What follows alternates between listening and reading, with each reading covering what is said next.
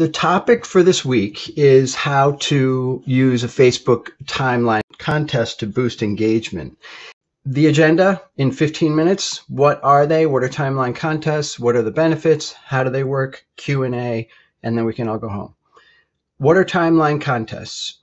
Basically, timeline contests are contests that you can run on the timeline of your page. You just simply post an update, and in that update, maybe it's a status update or a photo, you're essentially running the contest in that update, okay, instead of a page app. Just a couple of examples here. What they look like is it says this is Race for the Fallen contest, enter to win, answer correctly to win, and here's another one right here. So this is very, very straightforward. Leave a comment with what you want me to blog about. A random winner will get a copy of this book. So this is what we're talking about, something that's less than $50, less than 20 even, very quick and easy to run on your Facebook page. Now this one is just caption this is just another idea, and I gave away a book. Why are we talking about doing timeline contests or doing anything like this in the first place? The reason why you want to look at timeline contests as one tactic or one tool in your toolbox on Facebook is because reach has declined dramatically, okay? Reach has declined dramatically, and you could go to your Facebook page and maybe you look at your reach and the engagement on your post, and you might see, wow, over the past few months, it's actually declined.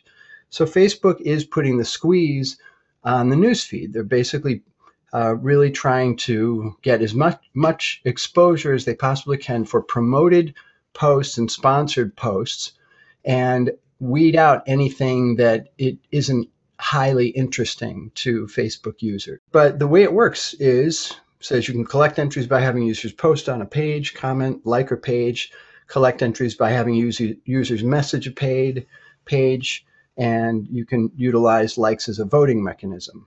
Okay, so there's a link here to more information on what Facebook says about the timeline contest and what's appropriate and what's not. Click on that link and you'll be able to go there. Okay.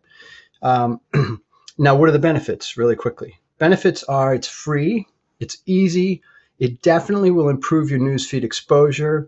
It'll definitely increase the engagement on your posts. Okay, so newsfeed exposure is reach. You're definitely going to reach more people with this post simply because you're going to have more engagement, more people interested in what you have to say. And over time, if you do this again and again and again as a regular part of your approach, you'll increase fan loyalty.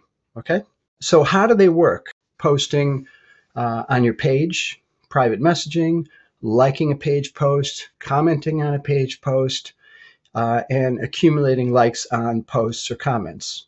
Okay. And what you can't do, this is a no-no, you can't ask users to tag themselves in a photo that they're not pictured in. You can't ask users to share a photo or share a post either. So sharing does not count. All right. And you can't ask users to post something on a friend's timeline or on their own personal timeline. Okay. Click on the link. There's a little bit more information. Agorapulse is a free tool that will help you, I guess, stay organized and randomly select likes and comments. And there's information right here. You can click on it, but basically it helps you kind of manage the Facebook timeline contest a little bit better in terms of selecting the winner. And how do you get started? These are some examples. So like this post to enter, comment on the post to enter, answer a question correctly to enter, caption a photo. Like I said before, I showed you that earlier. Post a photo to be entered.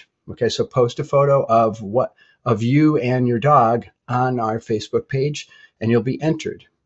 Okay. 3 tips. Now, these are important. First thing, you have to be really clear about your goals. So the real benefit of this approach is exposure in the newsfeed, right? You're not going to acquire emails with it. Okay. You won't be able to do any sort of database mining at all, because all you're depending on is likes, comments, and shares. But if your goal is to get increased newsfeed exposure and engagement, this is the way to go. It's super easy to do. Don't overdo it with the prize either. so you don't have to go crazy. Something really small, but make sure it's relevant.